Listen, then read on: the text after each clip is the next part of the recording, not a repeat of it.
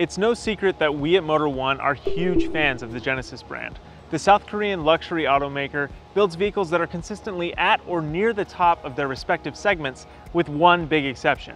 The current Genesis G90, which is meant to rival the likes of the BMW 7 Series and the Mercedes-Benz S-Class, definitely comes up short against its would-be rivals.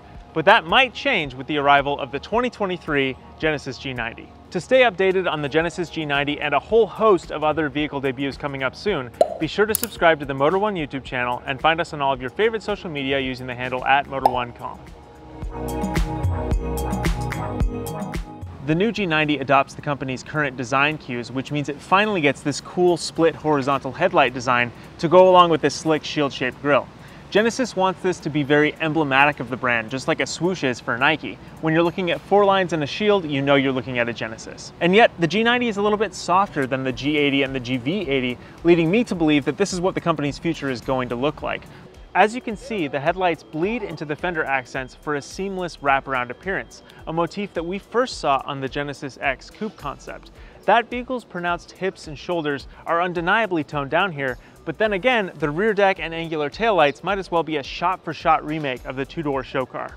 And check this out. Like every Genesis with tailpipes, this shape is meant to remind rearward traffic of the car ahead of them. Remember, a shield and 4 lines equals Genesis. And then there are the wheels. These massive 21-inch rollers give the Genesis a planted, secure stance, while their lacy design invokes the current G90 while also giving the vehicle a modern technical flair.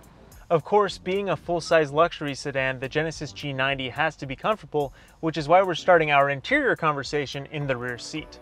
While Americans probably won't get a crack at the long wheelbase G90, this standard car is still plenty spacious, with as much room back here for 2 as a non-Maybach Mercedes-Benz S-Class. These power-adjustable seats and an 8-inch touchscreen display in the middle give rear seat passengers almost as much control over their comfort as front seat passengers. There's also so many cool materials back here, including this crushed carbon fiber inlay right here, and there's one really cool party trick. If your friend jumps out of the car and rudely forgets to close his door,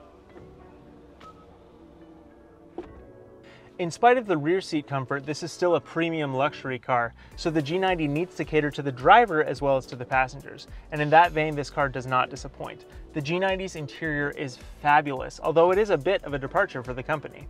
Gone is the widescreen skinny display mounted up high on the dash where it's a little bit too far out of reach, and instead, Genesis has given the G90 a 12.3-inch display further down low. It's separated from the digital instrument cluster via this funky little piece of trim that kind of recalls the control panel from a fighter jet. And yet, the G90 still recalls other vehicles in the Genesis lineup. For example, the GV70's ovoid motif shows up here in the rounded HVAC binnacle, the speaker grills, the door buttons, and even this control panel in the center. Genesis continues to use a rotary gear selector in the G90, as well as a redundant infotainment controller. However, the shape and style of these knobs have been differentiated a little bit to make it easier to use on the move. Well done, Genesis. We don't know for sure what's under the hood of this car, but it's safe to say that the outgoing G90's 5-liter V8 will not be making a return. In its place should be a twin-turbocharged 3.5-liter V6, which is also found in other Genesis products. Here, it'll probably make about 400 horsepower and 400 pound-feet. We've also heard that there's an electrically supercharged version of this engine somewhere out there, which should give the G90 the muscle to take on the V8-powered Mercedes-Benz S580. Speaking of electrification, it's also likely that Genesis will make a fully electric version of this vehicle, as they've done with the electrified G80 and the electrified GV70. We don't know exactly what to expect from that vehicle, except that it should have at least 300 miles of range if it really wants to take on the Mercedes-Benz EQS and BMW i7. The electrified G90 might suffer just a bit for being based on an internal combustion platform, but it'll do for now. Regardless, the 2023 Genesis G90 should be yet another compelling offering from the brand, and I can't wait to slip behind the wheel or hang out in the back seat and go for a spin. It should cost between $80,000 and $110,000 when it arrives by the end of the year.